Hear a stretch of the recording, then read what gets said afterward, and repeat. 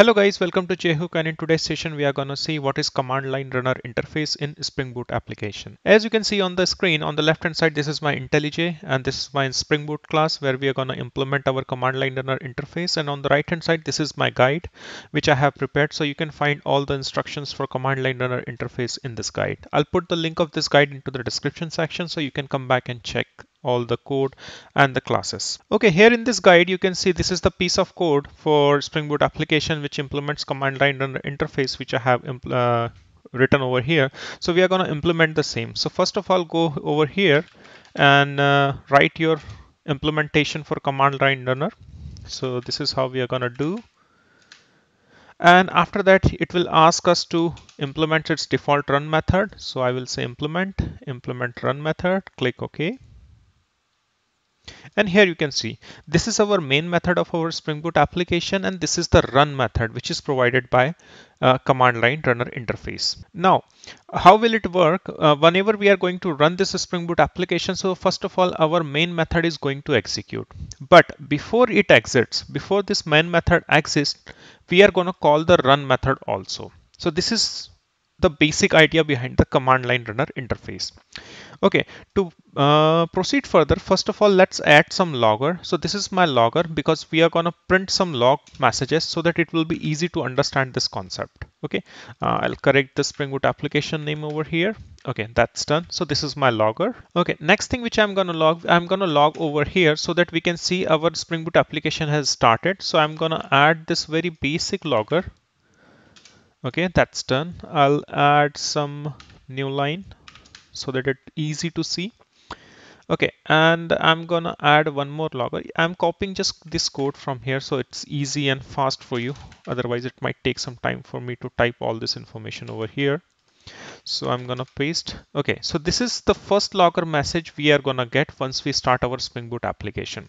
So that will tell start Spring Boot application starting, and then this is the stop once our main method has executed. Okay, but in between this start and stop, we are gonna execute this run method also.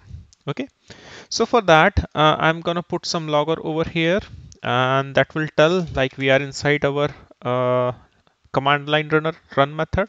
So here we are saying executing CommandLineRunner. So that means we are executing this run method.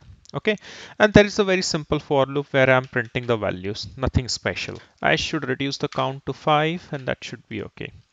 Okay, so here I'm iterating the count, and that is the value I'm printing over here in the log message. So what I'm expecting over here, I'm gonna execute my Spring Boot application. First I'll get this message, then I will execute my run method, and before the run method completes, we are gonna execute this run method also, that is of CommandLineRunner interface.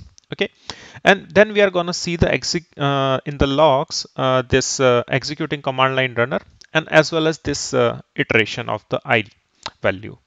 Okay, and after that, so first we are gonna get this. So I'm just gonna put the number 1, then we are gonna see this 2, and this is the final one, then we are gonna see 3. So this is how the execution will work, and this is how our run method will be executed. So this is the very basic idea behind the CommandLineRunner interface. All right, let's execute our Spring Boot application with CommandLineRunner interface.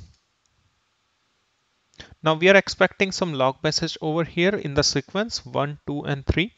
So here you can see this is the first log message which I got, that is first starting our Spring Boot application, and then second executing CommandLineRunner interface method. So that means we are inside this method. So first we got the log message this starting our Spring Boot application, second executing CommandLineRunner interface. So this is our second message, and these are the counts of my I variable which I incremented. And finally, this is the third, stopped our Spring Boot application. So this is the sequence by which our code flows. So once you implement the CommandLineRunner interface, so this is how it's gonna work. So you can implement any business logic which you want to implement before the complete execution of your run method.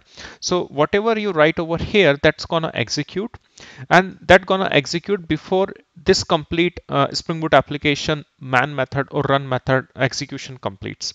So this is how you're gonna use the command line runner interface. I hope you like this today's short session on command line runner interface, and if you are interested into similar content, then please follow my channel, that is jhook, and you can find this one over here on my blog also, where I keep on uploading the similar content on DevOps, Kubernetes, Helm chart, and Spring Boot applications also. So do follow my channel and also put down any questions or comment into the comment section, and I'll try to get back to you. Thank you.